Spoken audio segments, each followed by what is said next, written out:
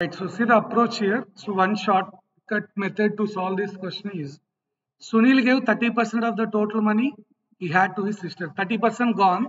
Sunil is having only 70% of the amount. That's the remaining one.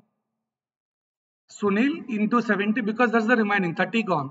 Now among the remaining 25% is given to brother. So among remaining only 75% is available.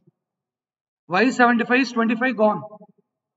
Now this is the remaining amount. Among that remaining 20% is given to the trust. Available is 80%. That's equal to 7,308. This is one way of solving this question. There are many methods to handle this.